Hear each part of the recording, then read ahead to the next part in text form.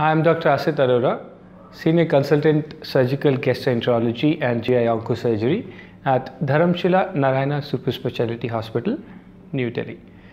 Today we're going to talk about pancreatic cancers. Pancreas is an organ which secretes insulin and some digestive enzymes, and it is located inside your tummy in the upper part of your abdomen beneath the stomach. Now, cancer of pancreas is one of the most lethal cancers which can affect the human body. It usually affects in elderlies about in 60s or 70s, but we see more of young people being affected nowadays.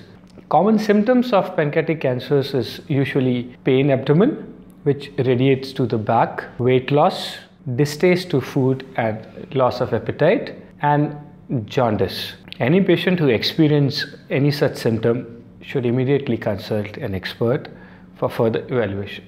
Why does cancer of pancreas happen? So most of these cancers are de novo, that is, they just origin out of nothing, just happen. But there are some factors which make you more susceptible to cancer, and some of the proven ones is smoking. Another thing is some of the patients are genetically more susceptible to have these cancers. So certain diseases like familial pancreatitis or diseases like FAP, these patients are more susceptible to pancreatic and ampullary cancers. For the evaluation of these tumors, an expert will generally recommend an ultrasound to begin with, along with the test of your liver, that is your liver function test, and certain tumor markers like CA19-9. The main workhorse of the evaluation of pancreatic cancer is CT scan of the abdomen, which tells us in great detail about the location of the tumor and the extent of the tumor. Treatment of pancreatic cancer usually depends upon the stage of the disease.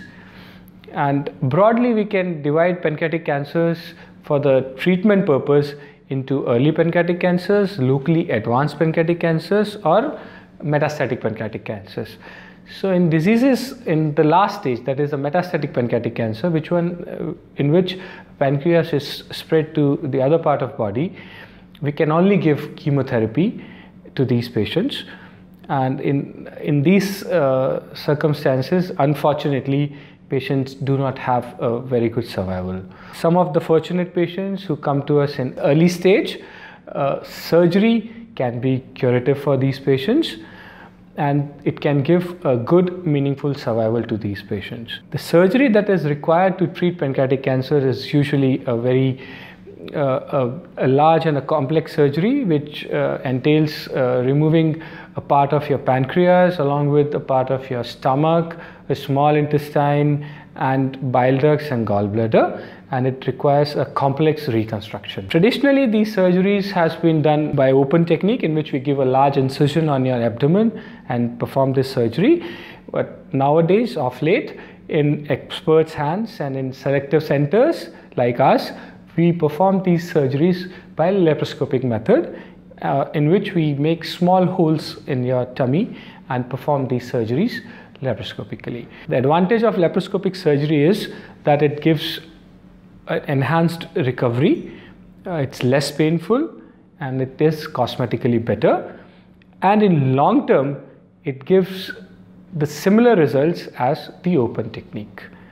So any person who has symptoms which suggest pancreatic disease, or any person who is diagnosed with pancreatic cancer, should seek an appointment with an expert at an earliest date.